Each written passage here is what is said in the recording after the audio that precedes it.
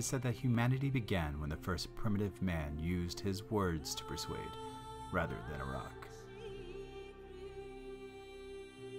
Rhetoric started off as a tool to find the common good in Athens, around 400 BC.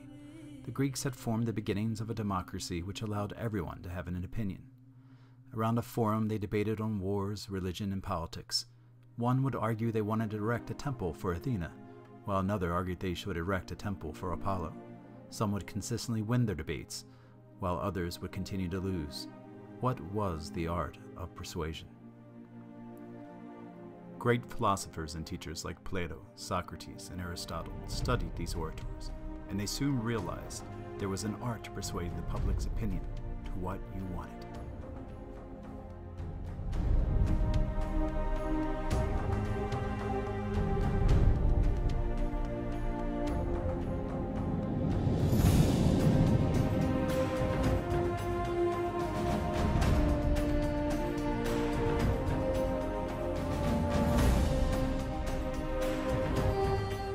Aristotle realized the only way to get what you wanted in a democracy was learning how to say things well. The great minds of the time began to study the effectiveness of communicating and develop devices to engage their audience. To start a speech with gusto, they tried hypophora.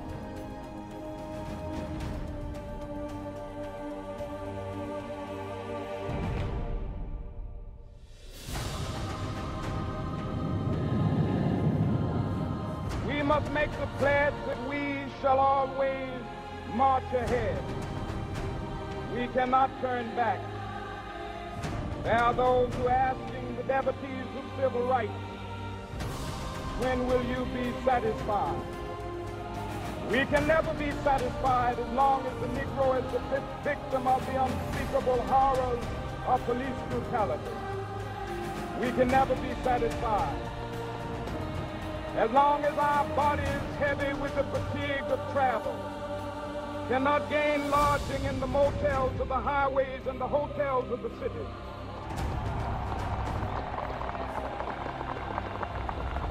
We cannot be satisfied as long as the Negro's basic mobility is from a smaller ghetto to a larger one. We can never be satisfied as long as our children are stripped of their selfhood and robbed of their dignity by signs stating for whites only.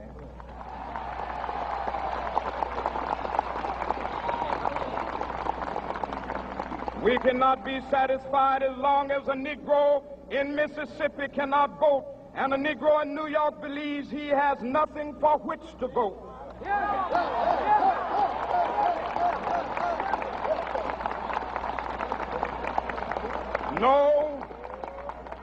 No, we are not satisfied, and we will not be satisfied until justice rolls down like waters and righteousness like a mighty stream. If you want to provide emphasis, use ipazookas.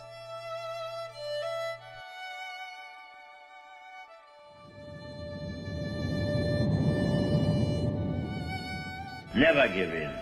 Never give in. Never, never, never. In nothing, great or small, large or petty, never give in except to convictions of honor and good sense. Never yield to force. Never yield to the apparently overwhelming might of the enemy.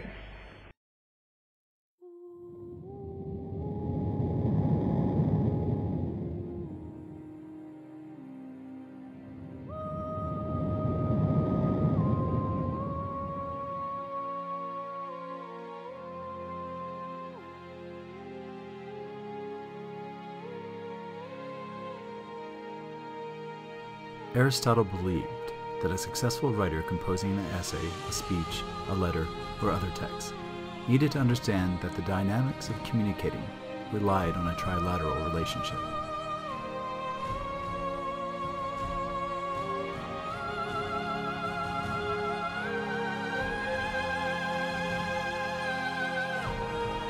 The speaker needed to understand their subject to successfully connect to their audience. Each point of the triangle influences the others, and all are influenced by the context of the communication.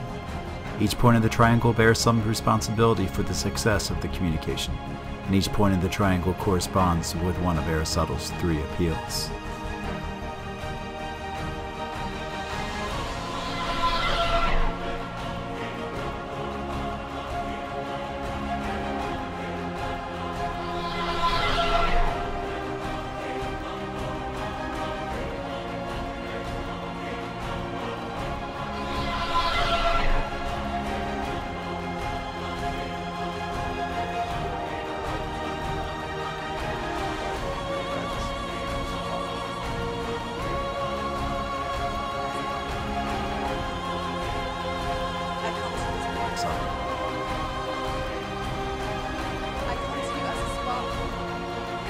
Begin. Of Marcus Julius Cicero.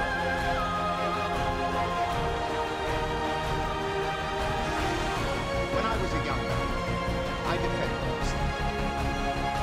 What disgraceful circumstance is wanting to your information? Not for my disport or recreation, but resolved in the midst and the heat of the battle to live or die among you all.